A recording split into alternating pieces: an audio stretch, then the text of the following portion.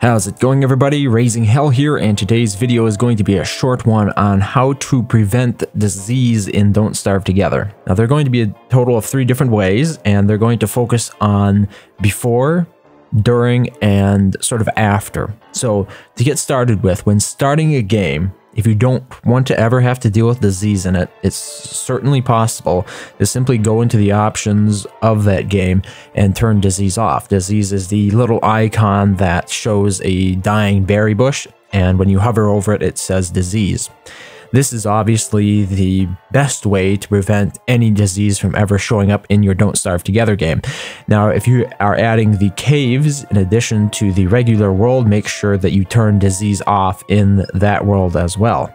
Number 2 is going to be focusing on actually playing the game. So after you've started the game, let's say you left all the settings at their default, well, now you're going to have to deal with disease. So when you dig up plants, that makes them susceptible to disease, but you can prevent them from developing disease by simply sort of rotating your crops every 50 days or less, which sort of makes sense when you think about it. That is the best way to ensure that you don't have an issue with disease popping up. Disease will only spread when players are in the area. So in other words, if the plant is off the screen, it won't develop any disease as far as I'm aware, but this timer is per plant. So in other words, if you dig up and replant one plant on day 5 and then another one on day 10, both of those plants would need to be replanted at different intervals if you wanted to get their maximum amount of use out of them. For the first plant, it would be at day 55, and for the second plant, it would be at day 60. Obviously, you want to stay under 50 if at all possible. 50 seems to be the magic number here. There's a small bit of conflicting information about the actual days, and I think a lot of that might actually come from the fact that disease was implemented into Don't Starve Together before its current implementation. So when disease first popped up, it actually converted resources from one variant to another. In other words, you'd have berry bush to juicy berry bush, then juicy berry bush back to berry bush every time they got diseased. That changed in a new reign.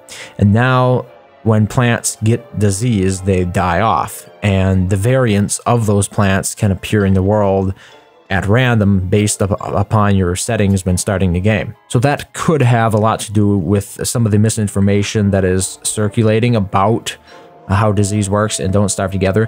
And if I am wrong about anything in this video, please do point it out. I want to make sure that going forward from here, I'm only putting accurate information out on the table. The 50 days number, I would like to cite my source on that because the wiki actually says after day 50. I don't think that's the case. I think that's coincidental, but it certainly could be true.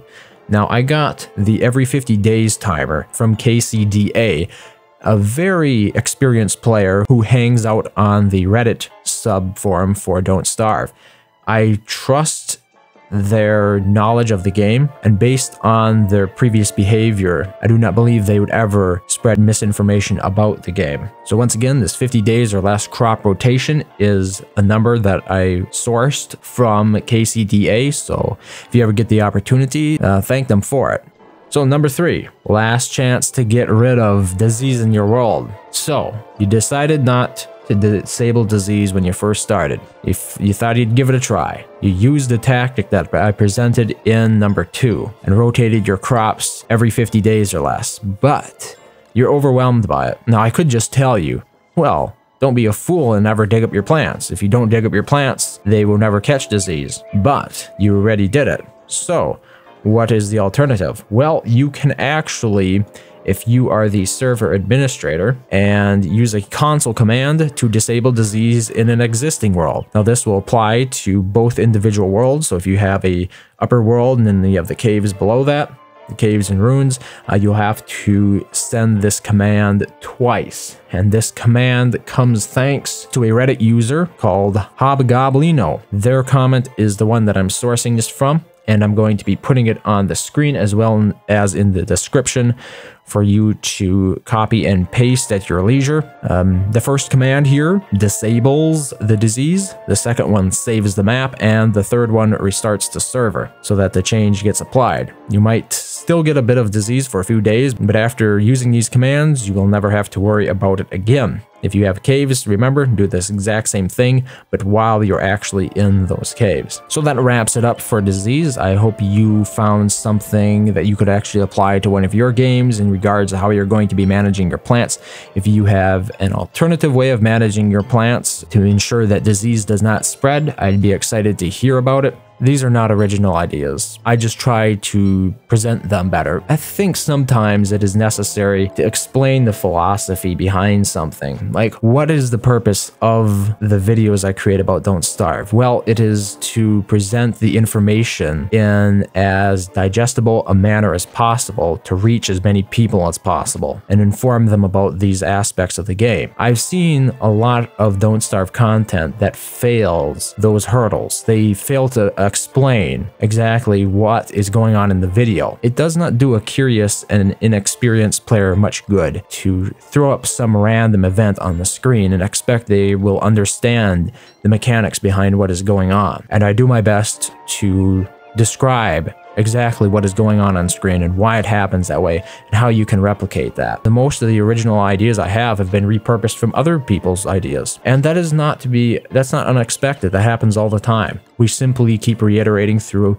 different ideas. We build upon those ideas and we make them better. That is where the phrase stood on the shoulders of giants came from. It is simply somebody just adding one more brick to that tower to make it that much higher, to make it that much better. And for those who don't understand that, or who think that that makes the content illegitimate or undeserving of any attention, maybe, just maybe, here's a suggestion, if you have an original idea, make sure you present it well. The best presentation of these ideas will win. So if you originated the idea and yet somebody else beat you out in the marketplace in terms of conveying that idea, that means that you need to step your game up and become a better teacher. Tangent aside, those are my 3 recommended methods for dealing with plant diseases in Don't Starve Together. Thank you very much for watching as always, and I hope to see you next time.